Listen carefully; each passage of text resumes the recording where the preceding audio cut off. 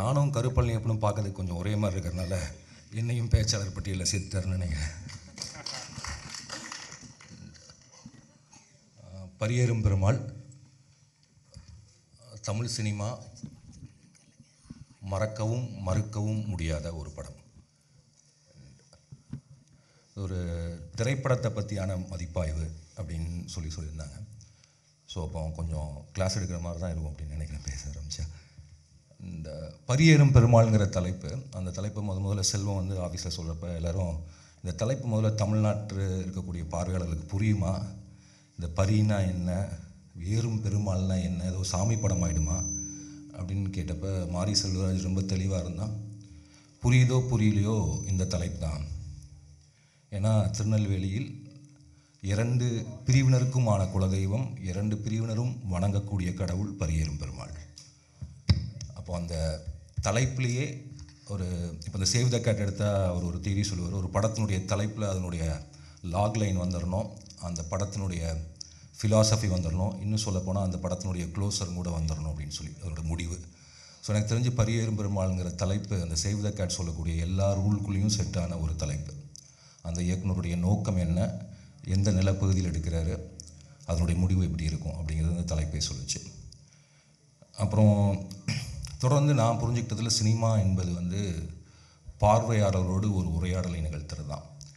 And ஒரு சிறுகதையை வந்து தனியாக ஒருத்தர் எழுதிட முடியும். பட் ஒரு ஸ்கிரிப்ட் எழுதுறப்ப என்ன ஆகுதுன்னா, அதில் வந்து ஒரு நமக்கு தெரியாமலேயே தியேட்டருக்கு வரக்கூடிய பார்வையாளர்களும் அந்த ஸ்கிரிப்டினுடைய எக்ஸசைஸில் கலந்துக்கிறாங்க. அவங்க கேள்விகள் கேட்குறாங்க, அந்த கேள்விகளுக்கு பதில் சொல்ல வேண்டியிருக்கு.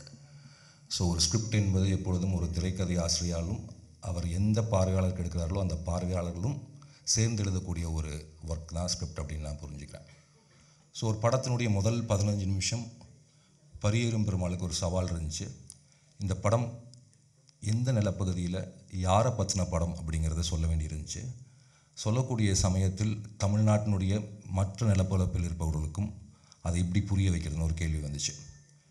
ஏன்னா இப்போ நான் என்ன மாதிரி நிறைய அவுட் சைடர்ஸ் அப்படின்னா எப்படி சொல்லலாம்னா, எந்த சொந்த ஊரும் இல்லாமல், எந்த வட்டார வழக்கம் இல்லாமல், எந்த ஊருக்கு போனாலும் நான் ஒரு அவுட் சைடர் தான். மெட்ராஸான்னு கேட்டால் மெட்ராஸ் இல்லை, கோயம்புத்தூரான்னு கேட்டால் கோயம்புத்தூர் இல்லை, மதுரையான்னு கேட்டால் மதுரையும் இல்லை. ஒவ்வொரு ஊர்லேயும் 2 வருஷம் வாழ்ந்து எந்த சொந்த ஊரும் இல்லாமல், எந்த வட்டார வழக்கம் இல்லாமல், எந்த சடங்குகளும் தெரியாமல் வாழ்ந்த ஒரு வாழ்க்கை உள்ள நிறைய பேர்த்துக்கு இது எப்படி புரிய வைக்கிறது, இது ஒரு கேள்வி.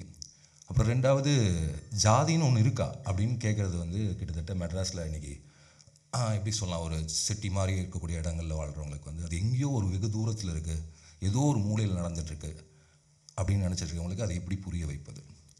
அதற்கப்புறம் அதில் 2 பிரிவினர் வர்றாங்க, அவங்களுக்குள்ள முரண் இல்லாமல் அதை எப்படி சொல்ல வைக்கிறது. இதுக்கு கிடைச்சது தான் கருப்பி. அதாவது மனிதன் இன்னொரு மனிதனை கொலை செய்யும் பொழுது துன்பப்படாத மனித மனம் ஒரு மனிதன் ஒரு நாயினை கொல்லும் பொழுது துன்பப்படுகிறது. ஸோ ஏதோ ஒரு விதத்தில் மிருகத்தை நேசிக்காத, மிருகத்தை நேசிக்க தெரியாத மனிதன் என்பவன் எந்த பிரிவிலும் இல்லை. ஸோ அந்த கருப்பியினுடைய மரணம் பார்க்கக்கூடிய பார்வையாளர்களை அவர்கள் அதுவரைக்கும் அவர்கள் நினைத்திருந்த அவர்களுடைய இடத்தை இல்லாட்டி அவர்களுடைய மனதை விட்டு விட்டு வெளியில் வந்து அந்த படத்தை பார்க்க வைக்க தொடங்குகிறது. பரியேறும் பெருமாளின் வெற்றி என்பது அந்த முதல் 15 நிமிடத்தில் முடிவாகிறது. அதற்கு பிறகு அந்த கருப்பி தான் அந்த படத்தை மொத்தமும் எடுத்துச் செல்கிறார். அந்த கருப்பி என்பது ஒரு குறியீடாகவும் படிவமாகவும் மாறி இறுதி வரை அந்த கருப்பி ஒரு ஆன்மாவாக அந்த ரயில்வே ட்ராக்கில் வர்ற வரைக்கும் அது வருது. ஸோ ஒரு திரைக்கதை ஆசிரியராக மாரி செல்வராஜனுடைய மிகப்பெரிய ஆளுமை தெரியக்கூடிய இடம் வந்து இந்த கருப்பிங்கிற அந்த நாயினுடைய கதாபாத்திரத்தை வடிவமைத்தது. அந்த கதாபாத்திரத்திற்கு கொடுத்த அர்த்தம் அதை முதல் 15 நிமிஷத்துக்குள்ள கொண்டு வந்தது. அப்புறம் இந்த படம் ரொம்ப மிக முக்கியமான கேரக்டர் வந்து இந்த படம் இன்னும் சொல்லப்போனால் ஒரு கமர்ஷியல் சினிமாவில் ஆன்டகனிஸ்ட் இல்லாமல் பண்ணுறதுங்கிறது ரொம்ப ரொம்ப கஷ்டம். வில்லன் இல்லாமல் ஒரு ஸ்கிரிப்ட் பண்ணுறதே கஷ்டம். அதுவும் கௌரவ படுகொலைகள் நடந்து கொண்டு இருக்கக்கூடிய ஜாதி பாகுபாடுகளை பற்றி பேசக்கூடிய படத்தில் ஆன்டகனிஸ்ட் இல்லாமல் பண்ணுறதுங்கிறது ரொம்ப ரொம்ப கஷ்டம்.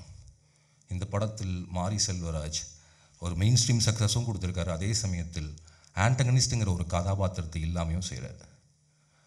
அதாவது சொல்லப்போனால் இந்த படத்தினுடைய ஆன்டகனிஸ்டுடைய மொத்த வடிவமாக வருபவர் வந்து இந்த கொலை பண்ணக்கூடிய கொலகார தாத்தா. அதுக்கப்புறம் மற்ற எல்லாத்துக்கும் ஜாதியினுடைய மனம் இருக்கிறது. ஆனால் அவர் தான் வந்து நேரடியாக அந்த கொலைகளை செய்யக்கூடிய, நம்மளை மிரட்டக்கூடிய, நம்மளை என்ன சொல்கிறது, தொல்லைக்கு உள்ளாக்கக்கூடிய, அவரை பார்த்தாலே பயம் வரக்கூடிய ஒரு தாத்தா. பட் அந்த தாத்தாவுனுடைய மரணம் என்பது தமிழ் சினிமாவினுடைய மிக முக்கியமான ஒரு காட்சி நான் பார்க்குறேன். அவரை அந்த கதாநாயகன் அடித்து கொள்ளவில்லை, அவரை அந்த ஜாதிக்காரர்களும் அடித்து கொள்ளவில்லை. அவர் எழுந்து போய் வரக்கூடிய ரயில் முன்பு சம்மணம் போட்டு அமர்ந்தார். அது சிசி செல்லப்பாவனுடைய வாடிவாசல் படிக்கிற மாதிரி இருந்துச்சு எனக்கு அதை பார்க்குறப்ப. ஏன்னா அந்த தாத்தா என்பவர் இந்த ஜாதிய கௌரவத்தை பற்றி என்ன சொல்கிறது, ஒரு வரலாற்று ரீதியாக அவர்களுக்குள் சொல்லி கொடுத்துருக்கக்கூடிய தன்மானம், பெருமை, தற்பெருமை, ஜாதி தூய்மை அதனுடைய வடிவமாக அந்த தாத்தா கதாபாத்திரம் வடிக்கப்பட்டிருந்துச்சு. அது தவறுன்னு தெரியாமையே அதை பின்பற்றக்கூடிய, அதை ரொம்ப ஃபியூடல் என்ன சொல்கிறது, ஒரு ஃபியூடல் மைண்ட்ஸ் என்ன, ஒரு நிலவுடைமை மனதினுடைய அந்த கௌரவம், தற்பெருமையினுடைய மொத்த வடிவமாக அவர் இருக்கார், மொத்த குறியீடாக அவர் இருக்கார். அந்த குறியீடை அவரே, அந்த குறியீட்டினுடைய உச்சத்தில் தான், அந்த தற்பெருமையினுடைய உச்சத்தில் தான் மானம் என்னை இழந்த ஒருத்தராக தன்னை உணர்ந்து அவர் ரயில் முன்பு போய் இறந்து போகிறார். கிட்டத்தட்ட சொல்கிற அந்த காட்சியில் அந்த கதாபாத்திரம் சொல்வது என்னவென்றால், இப்படி ஒவ்வொரு குள்ளமும் ஜாதி சார்ந்த பெரும் என்ன சொல்கிறது, ஜாதி சார்ந்து வரலாற்று ரீதியாக சொல்லி கொடுக்கப்பட்டு வரக்கூடிய சுயப்பெருமை, தன்மானம் போன்ற உணர்ச்சிகள் தான் இத்தனைக்கும் காரணம். அந்த உணர்ச்சிகளை அழிப்பதே இதில் இருக்கக்கூடிய பிரிவுகளை அகற்றக்கூடியதற்கான வழி. அப்போ ஒரு ரைட்டராக அந்த கதாபாத்திரத்தை ஒரு அப்படி முடிக்கலாம் அப்படின்னு கண்டுபிடிக்கிற இடம் வந்து ஒரு எக்ஸ்ட்ரானரி நான் நினைக்கிறேன். ஏன்னா ரொம்ப ஈஸி வந்து நாயை கொண்டு அவங்கள திருப்பி அடிக்கிறது, இந்த தாத்தாவை கொலை பண்ணிடுறேன். அந்த தாத்தாவை கொலை பண்ணியிருந்தால் தேட்டரே கைதட்டிருக்கும்.